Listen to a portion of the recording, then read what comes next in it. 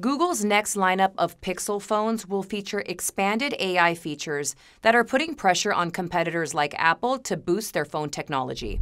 Reporter Michael Liedtke says the Pixel 10's AI will help users find information in their devices, take better photos, and significantly increase how far the camera can zoom. In their marketing, the company indirectly called out companies like Apple, who have failed to deliver phones with integrated AI systems. So far, the iPhone maker has not fulfilled their promise to make Siri more conversational and only offer a few AI features in their latest devices. Google's ads for the Pixel 10 say it's bringing AI to phones now.